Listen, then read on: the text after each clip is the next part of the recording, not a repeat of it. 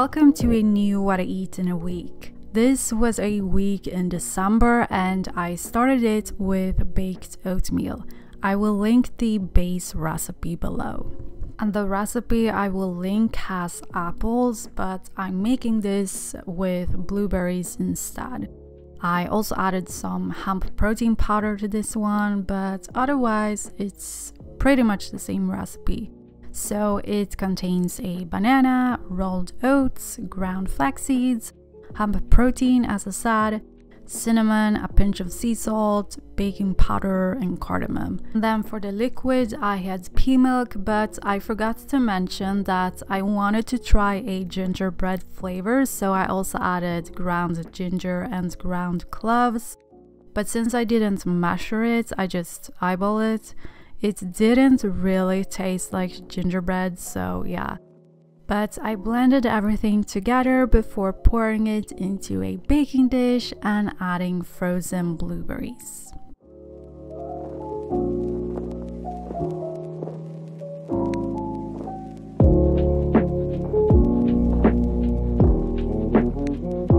Then I baked it at 175 degrees Celsius for 25 minutes. I topped it with hemp seeds and more pea milk, and it doesn't really look nice when I have pea milk on top, but it tastes really nice, and that's the most important thing.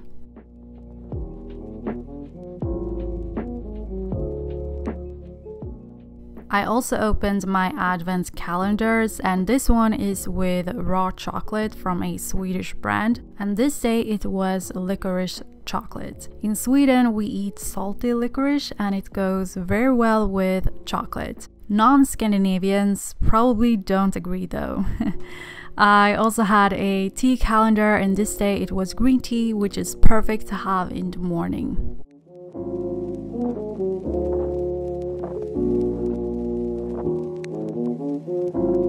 And I always drink my advent calendar tea in my Christmas mug every year. Whoa, it feels like you just walked outside and saw the brightness.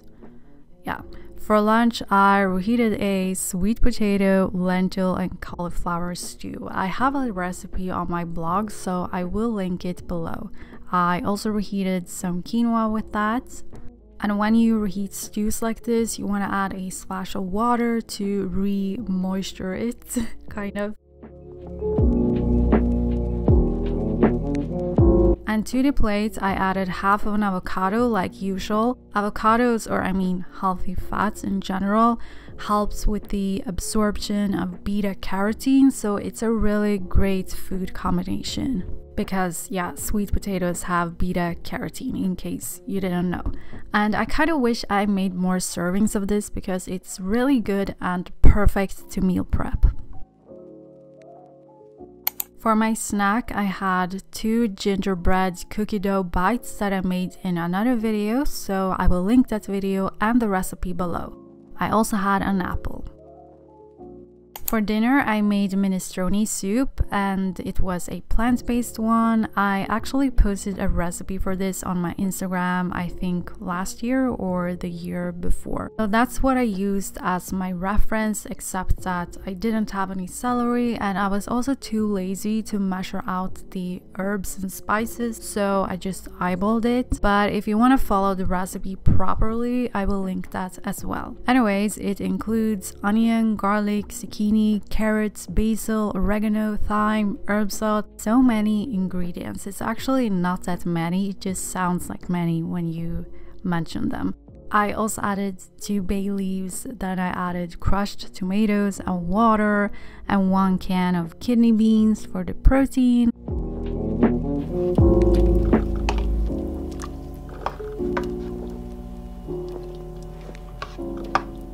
You want to let this cook for a short while before adding in the pasta. I used whole wheat pasta.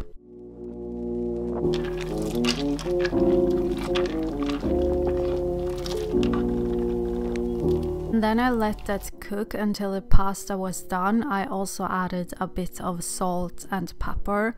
And right before the pasta was actually done, I added some frozen chopped kale. But you want to make sure that the kale is thawed before you actually serve the soup and everything. If you're using frozen kale, if you use fresh, then never mind. Before you serve it, you want to take out the bay leaves, and I was very lucky this day because both bay leaves were sticking together when I wanted to fish them out. So I caught them right away. I usually have to really look for them for a really long time. But yeah, this is such a hearty and comforting soup, which is perfect during the winter, so I highly recommend it. And if you want it to be more soupy, you can add more liquid, but don't forget to add more of the herbs and spices as well to not lose the flavor. I like it when it's not too watery. Anyways, I ate this with 2 rye crisp breads, and one of them had hummus and the other had mashed avocado on top and herb salt, and then both of them had nutritional yeast as well. On Tuesday, I had my regular oatmeal that you've seen me make 1,000 times, and I topped it with cinnamon, hemp seeds, and frozen blueberries. Even though the hemp seeds I get are shelled, they still contain shells, and I get disgusted when I bite into food and it has a texture it's not supposed to have. So yeah, I try to remove the shells that I see. I also have green tea most mornings, but I don't film it because it feels too repetitive. But this day I had 1 cup in the morning and then 1 like during the early day. I also had a banana in the morning.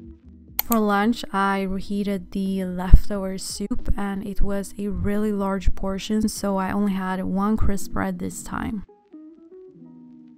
I was super full between lunch and dinner, so I didn't have a snack, but for dinner I just roasted some vegetables in the oven. So I had carrots, zucchini, and broccoli. I know I said I just roasted vegetables, but obviously I did not only eat vegetables, as you will see, so keep on watching. I seasoned them with salt, pepper, dried oregano, and dried rosemary.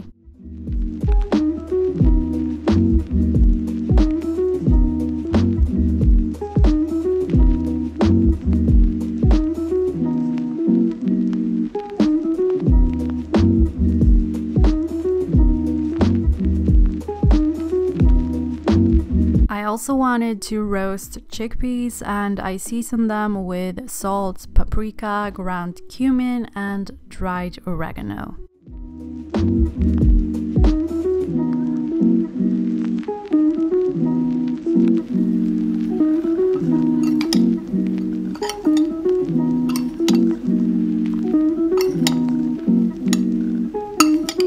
By the way, I feel like I have to address the lighting in every video because I'm so embarrassed, but it's the winter time. I hate this lighting, and I'm sorry, but I can't really do anything about it.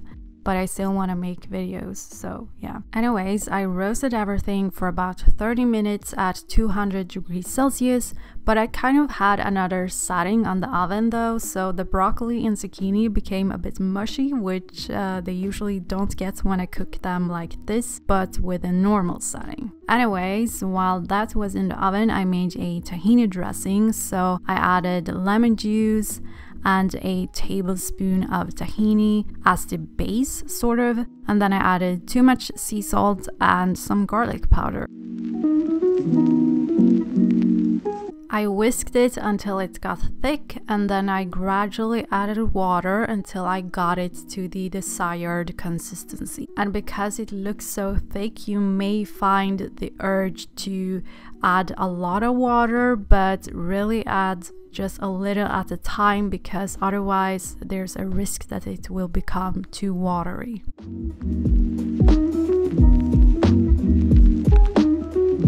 I served everything with some quinoa, and unlike the vegetables, the chickpeas were perfectly roasted.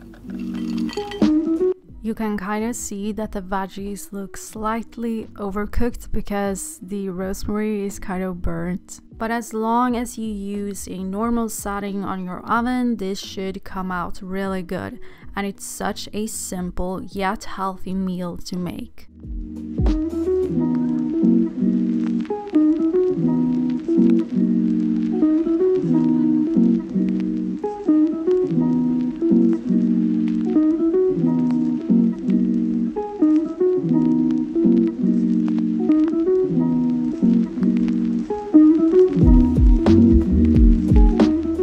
Then I drank the tea from my tea calendar and it was pretty nice. The addition of honey was very nice.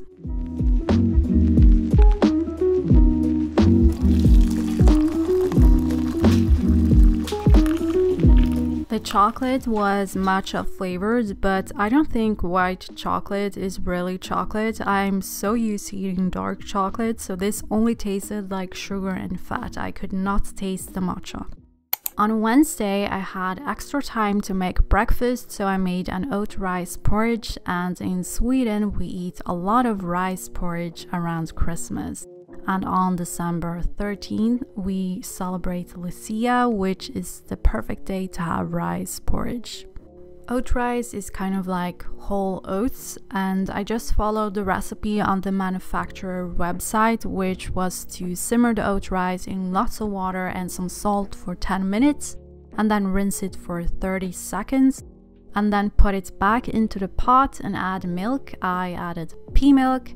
I also added a little bit of cardamom just for extra flavor.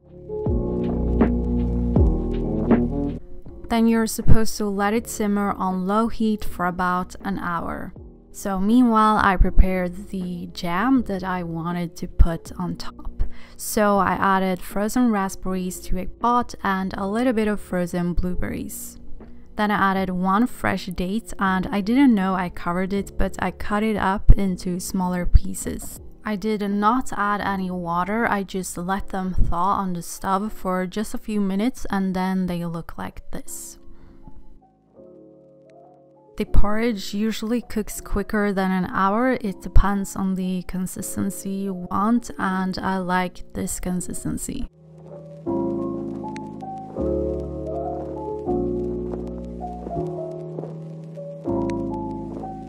I added a little bit of hemp seeds on top and I see so many shells. Yuck. Then I added the jam and pea milk and cinnamon. A very tasty breakfast.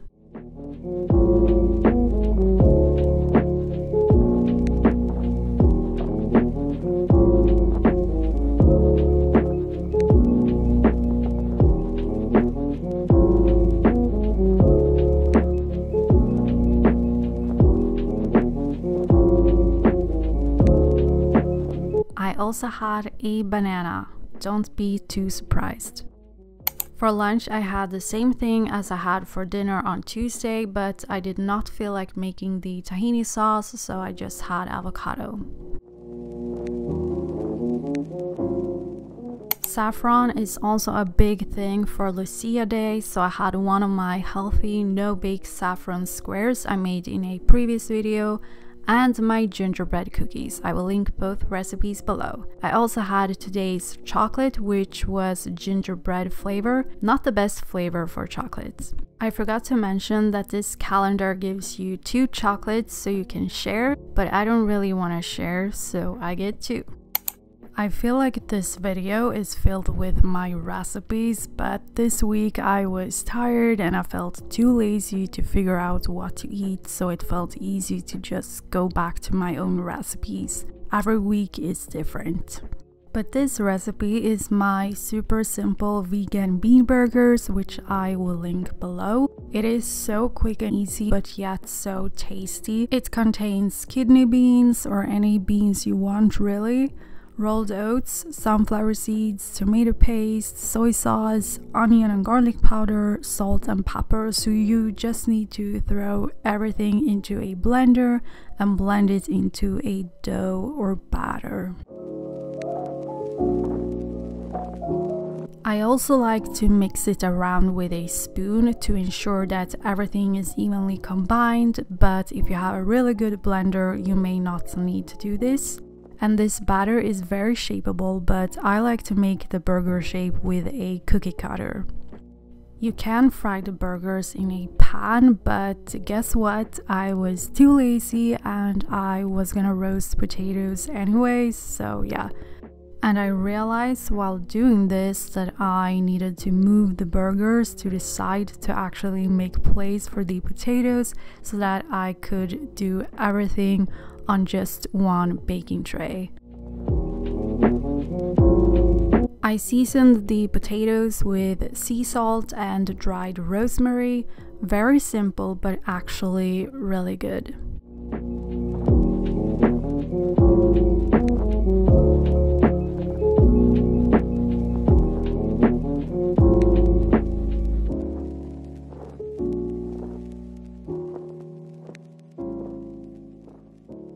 I cooked everything at 200 degrees Celsius for 30 minutes on a normal setting this time. Once they were done, the burgers looked like they were from the desert, but yeah, I actually think you're supposed to bake them at 180 degrees. Check the recipe and you will see. But also, if you fry them, they won't look like this, but actually they are not as dry as they look. I also dipped them in ketchup, so... yeah, and I didn't know what vegetables to have, so I just cooked some frozen green beans and also a mix of green peas, corn and bell pepper really quick. I also had half of an avocado for the healthy fats to nourish my skin. And then I had the unsweetened ketchup, which technically isn't unsweetened. They just use starch instead of sugar. Food companies really try to trick you, but yeah, I guess it's still better than sugar. The tea I got in my tea calendar I have tried before and it's great for bloating. And don't forget to brush your teeth tonight because oral hygiene is also important for your health. On Thursday I had oatmeal for breakfast again and a banana. For lunch, I had the burgers and potatoes again, but with a grated carrot instead of the other stuff because I wanted to have time for a walk during my lunch before my meeting, so I didn't have time for anything else.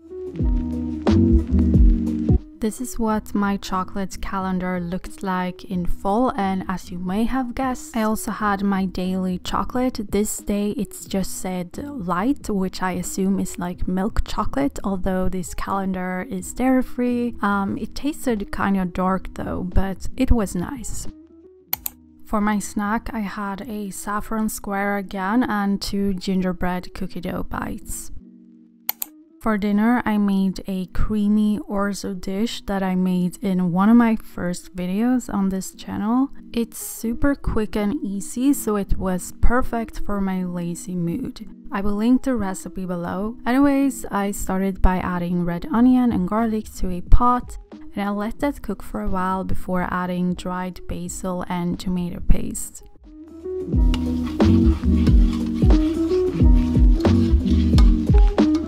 Then I added in the orzo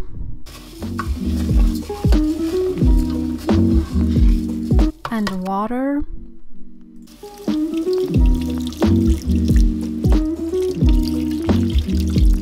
Then I added the frozen green beans, and yeah, after that I also added in pea milk.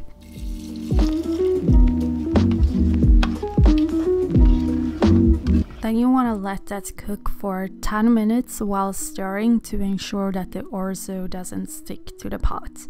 I also remembered that I forgot to add salt and pepper earlier, so I did that, and after a while I added sun-dried tomatoes, and I also added frozen kale for extra nutrition.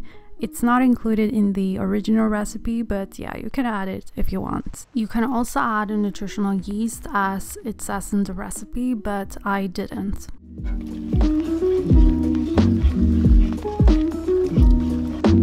Once the orzo absorbs more liquid, it will become thick and creamy like this.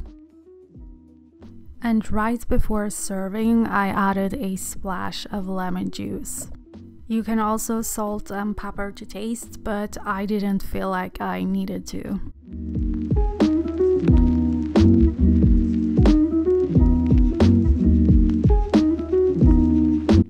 actually sprinkled nutritional yeast on top instead of adding it to the dish. You can do however you want. I also had a grated carrot again. I was gonna have avocado as well, but all of the ones I had at home were rock hard, so I couldn't. You can also add roasted chickpeas or something else for more protein. I was just too lazy to do more than this. After dinner, I had a protein bar. My advent calendar tea this day was sweet licorice and cinnamon with a bit of cacao, so it tasted really nice. On Friday, I wanted avocado toast, but then I remembered that I didn't have any proper avocados at home, so I had oatmeal again, but with warm blueberries. I also had an apple, which I suppose I forgot to film. Today's flavor in my chocolate calendar was coffee, and I usually don't like coffee flavored chocolate, but this one was kind of nice. For lunch, I had leftovers like usual and still no avocado, but the portion was a bit smaller today, so I also had 2 crisp breads with butter. For my snack, I had a chocolate protein smoothie, and it really doesn't look appetizing in this lighting, but it's good, I swear. And in it, there is 1 banana, raw cacao powder, hemp protein powder, cinnamon, and pea milk because we need some type of liquid. And I just topped it with some pumpkin seeds, as you could see. For my dinner, I had a black bean taco with avocado, black beans with taco seasoning, bell pepper, corn, cucumber, lettuce, and Greek yogurt. As I've said before, I'm not vegan, I just eat predominantly plant-based. I also had 2 gingerbread cookie dough bites because I needed space in the freezer and these were the only ones I had left. And today's tea was fennel tea. Apparently, I missed to drink this after lunch, but after dinner is fine. And that's all I ate this week. It was a lazy week and my appetite was actually quite low, but I hope you still enjoyed the video and got some meal inspiration. And thank you so much for watching. Don't forget to like and subscribe because it really helps me out. And Merry Christmas and a Happy New Year!